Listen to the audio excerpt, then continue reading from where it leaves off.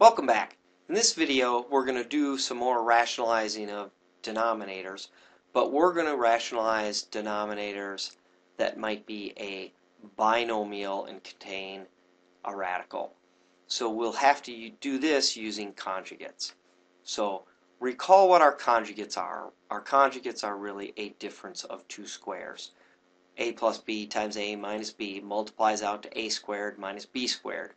So if we have a square root or radical as a or b, when we square it, that's going to eliminate the radical. So a plus radical b times a minus radical b equals a squared minus radical b squared. Well, radical b squared is b. So that's going to get rid of our square roots. That's the beauty of conjugates. When we multiply something by a conjugate, and it has radicals in it, the radicals will disappear. Got a couple of samples here. We want to simplify and rationalize the denominator.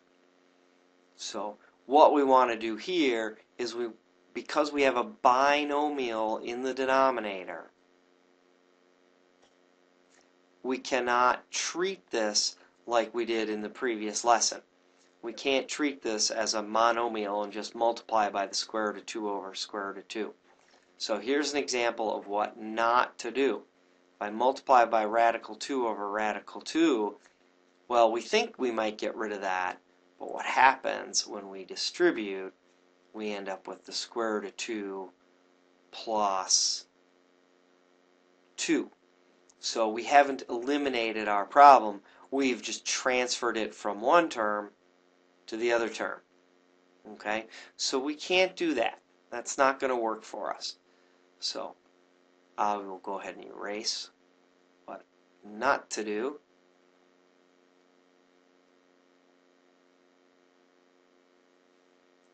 And I got to put my square root of 2 back.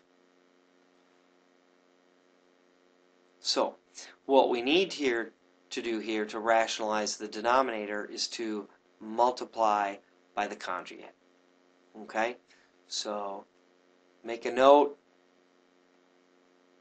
But we need to multiply the conjugate, and of course we need to do that to both the numerator and the denominator, right? Because we want to multiply by 1 so we don't change the location on the number line. So let's multiply the denominator by 1 minus the square root of 2 over 1 minus the square root of 2. So this is 1, doesn't change our location on the number line. And I'm just going to leave the numerator as its two factors right now. We could distribute in, but I'm not going to do that at this point. So following our difference of two squares are our conjugates. 1 times 1 is 1, so we have 1 squared minus radical 2 squared, which really is 3 times the quantity 1 minus radical 2 all over 1 minus 2.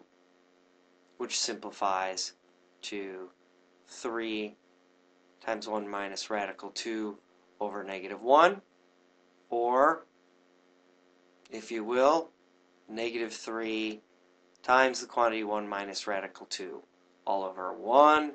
So that is just our final answer, the one circled in black. Sample problem number 7. Must be left over from another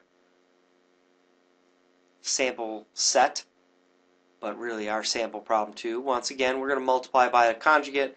Now again, we can't multiply by radical 2 over radical 2. We've got to multiply by the conjugate of radical 2 minus 1.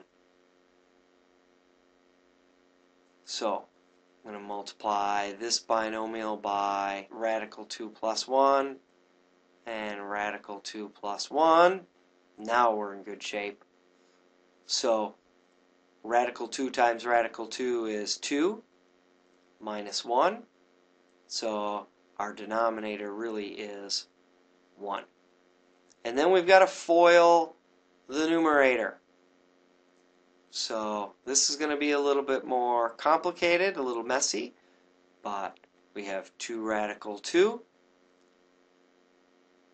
plus 2 plus radical 10 plus radical 5.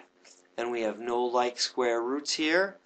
Everything is simplified, so our final answer is all 2 radical 2 plus radical 10 plus radical 5 plus 2 all over 1.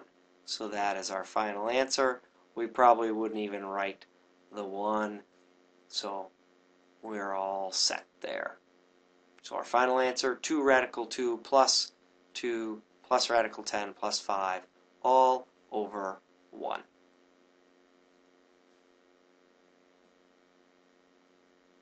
A couple more sample problems that you'll have. You'll be asked to simplify these. I think I'm going to do number 9. I'll save number 8 for you to bring to class. So let's go ahead and simplify our numerator here. We have 2x plus, well, the square root of 32 is the square root of 16 times the square root of 2 times the square root of x squared all over 6x. So we have 2x plus square root of 16 is 4. Square root of x squared is x. So that takes care of those two, leaving me with square root of 2 all over 6x. But in here, there is a common factor in our numerator. So I am going to factor out the common factor of the numerator. That common factor is 2x, leaving me with 1 plus 2x square root of 2 all over 6x. And now I have common factors that I can simplify. 2 over 6 is 3. My x's cancel.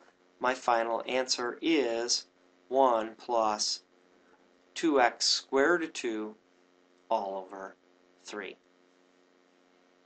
I will save this sample problem for you to simplify and bring to class. Simplify the square root of 75. Then factor out of the numerator, and you should be able to simplify the numerator and the denominator. So simplify, factor, then cancel. And that wraps up rationalizing denominators with conjugates, and we will see you in class.